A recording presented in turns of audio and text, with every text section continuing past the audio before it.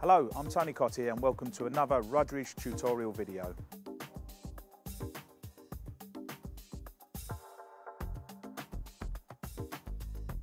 The horizontal and vertical alignment of the kerb would have been determined by the designer. To ensure that the kerb system performs to deflect traffic away from the kerb, the distance between the toe of the kerb and carriageway surface must be at least 25 mm. At the location of the proposed kerb line, the formation is approximately 615 to 630 mm below the top of the kerb design level. Alternatively, build up levels with suitable pavement material.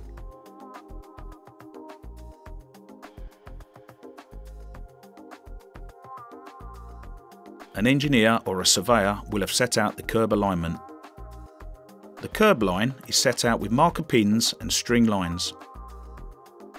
It is preferable to set the string line for horizontal and vertical alignment using the face of the kerb as the datum point. Alternatively, it is possible to set out using the rear of the kerb as the datum, but it may be necessary to adjust the horizontal alignment to ensure the face of the kerbs align. When bedding onto a mortar bed, a pre-formed concrete bedding or race is preferred because it is easier to compensate for any variations in the height of the kerb, particularly when there is a kerb line that contains quadrants and radius kerbs. Using this method provides good adhesion to the concrete base. If laid directly on a concrete base, ensure that the concrete has not set and is still workable so the kerbs can be bedded into the concrete, allowing for height adjustment and to provide adhesion, particularly between full kerbs and components.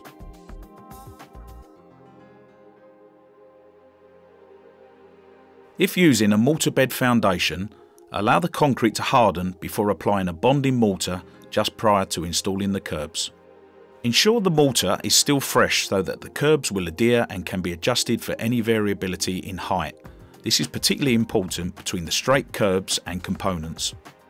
The gap between adjacent kerbs should be 3 to 12 mm. Trief kerbs are too heavy to be manually handled. However, the complete range can be installed by using mechanical or vacuum lifters.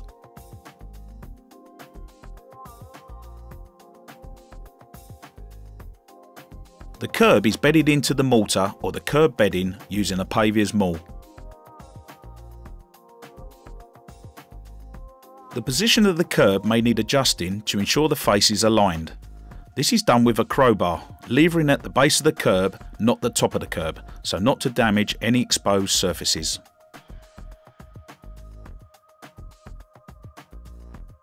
After the kerb has been correctly installed, it is backed up with a concrete haunch. To achieve a containment level of N1, when tested in accordance with BS EN 1317 Part 2, the concrete backing needs to be 1 metre wide and to the full depth of the kerb. The footpath and carriageway is then constructed or reinstated. Transition kerbs are available to allow Trief kerbs to connect to British Standard HB2 kerbs. Various components, such as quadrants, are available to enable the designer to achieve their kerb layout. Various components, such as quadrants, internal and external radius kerbs, are available from Rudridge to enable the designer to achieve their kerb layout. It is also possible to supply kerbs in GST2 profile that are only 370 mm high compared to 415 mm high and cored to allow installation over dowel bars. These kerbs are usually used on bridges as it is not possible to bed the kerb into the carriageway. In these applications, the Trief kerb is usually adhered to the bridge deck using an epoxy resin.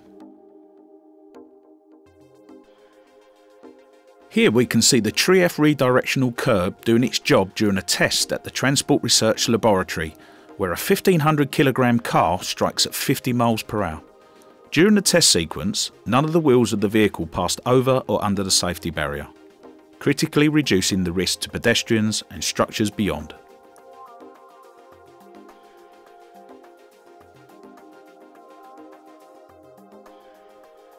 For full details, please go to the Rudridge website www.rudridge.co.uk.